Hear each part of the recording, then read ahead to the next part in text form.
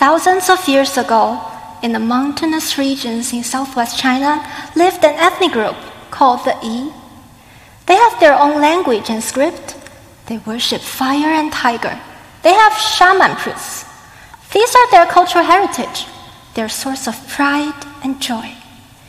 They were rarely in contact with the Central Plains until the 20th century, when economic reforms nationwide pushed them into socialism. Then the Yi people began to migrate to urban areas such as Shenzhen, which is 43 times more populated than Canberra. But due to low level of education, many can only work on assembly lines in factories, receiving minimum wages. This time, their heritage becomes a cause of stereotype of the Yi as backward, superstitious, and filthy. People frown at their clothes, their accent, their habit of eating chunks of meat.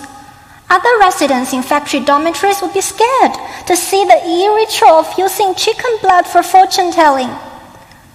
I've been living in Shenzhen for 20 years, but I knew literally nothing about the existence of the Yi migrants there until I began my fieldwork last year. I spent time with them at plazas, restaurants, and dormitories. I listened to their folk songs, watched their traditional dances, and learned the Yi language from scratch.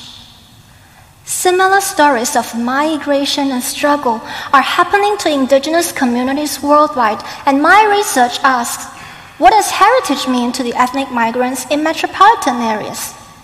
Heritage makes them feel like an outsider to modern society, but also helps them bond with other community members in a foreign land.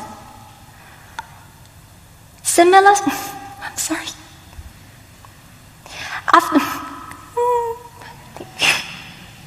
That's all. Just one more thing.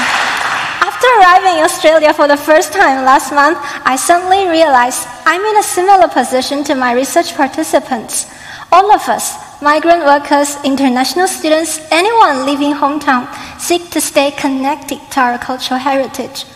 Our heritage makes us look different, but also provides us a source of strength and resilience. Reflecting on the ways we all keep our heritage alive will ultimately bring us closer together.